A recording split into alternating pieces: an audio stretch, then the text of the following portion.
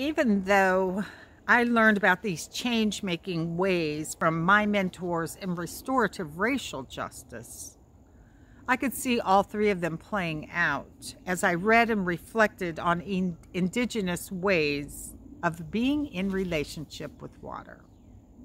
Much of what I learned about water relationships came from an indigenous group of women called the Water Protectors.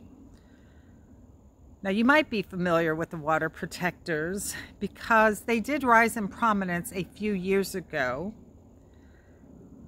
They were among those gathered at the Standing Rock protest. The time period was 2015 to 2017, well, maybe even up to today for that matter. But at the Standing Rock protests, where they were protesting the Keystone Pipeline, the Water Protectors received a lot of media attention. But that protest was not their origins. Women protecting the water is an ancient practice in indigenous cultures. It is an embodied practice. And I say embodied because women have a strong connection with the tidal cycles of the water.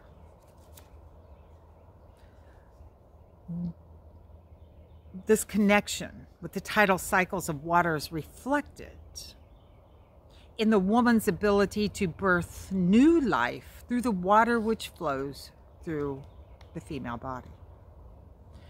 The Water Protectors protect all of the water for everybody. Yes, Leo is here. Let us get you in here if we can, because you are also 75% water. So as I was learning from the Water Protectors and about the Water Protectors, one of the first things that stood out for me was that description. The women are very clear in saying they are not protesters, they are protectors. They're not protesters, they're protectors. Talk about changing the narrative, demythologizing the story. What if we embrace that way of thinking? What if instead of embracing our right to protest, we recognize that we actually have a responsibility to protect?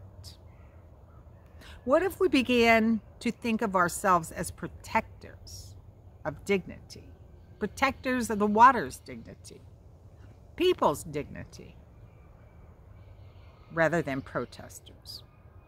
What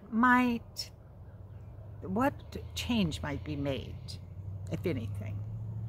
What new ways might be brought into being?